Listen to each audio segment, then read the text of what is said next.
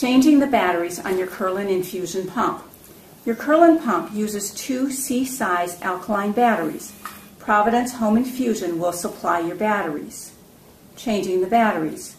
To replace the C batteries, pause any infusion in progress by pressing the pause key, and then turn the pump off by pressing the blue on-off button. Hold the pump so that the back of the pump is facing you. You will see either a slide lever or an open slot at the bottom of the battery cover.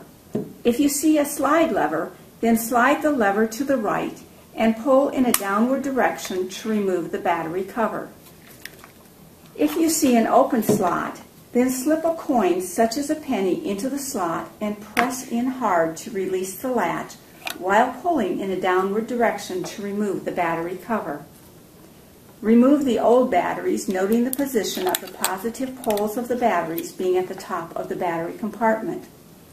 You will be pressing the negative pole against the spring in the bottom of the battery compartment. Insert the new batteries with positive poles at the top of the battery compartment. Replace and slide close the battery cover. If it is a slide lever pump, then press the slide lever to the lock position. If your infusion was in progress, then turn the pump back on by pressing the on button. When program is highlighted, press the yes button.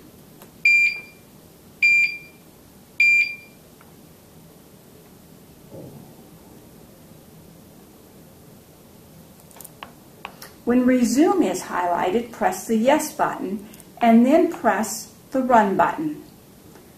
When you see air sensor off using an inline filter, press the yes button. That will restart your infusion and continue it from the point at which it was interrupted. Remember to always take an extra set of batteries with you whenever you leave your home.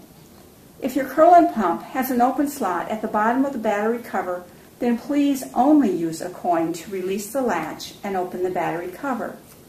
We hope this video serves as a reminder of what your PIPS nurse taught you during your admission process. If you have any further questions or concerns, please call us so we can help.